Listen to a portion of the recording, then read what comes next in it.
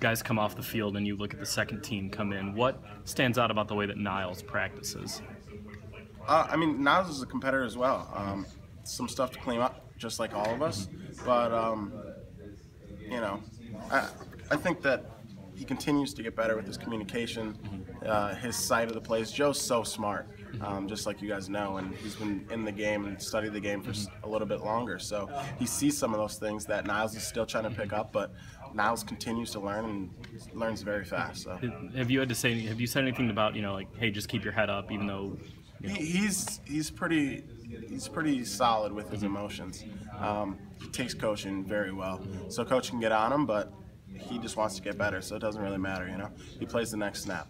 So I think I just caught the end of you talking about CJ, but when he's coming at you in practice, what do you have to do to tackle him? How do you tackle CJ is a versus- dynamic player.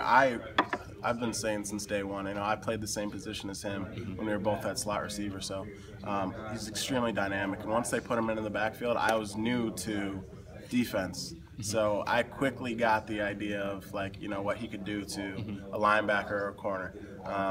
He really understands the game and understands how to push somebody and make somebody uncomfortable. So his speed and his agility, he knows how to do it.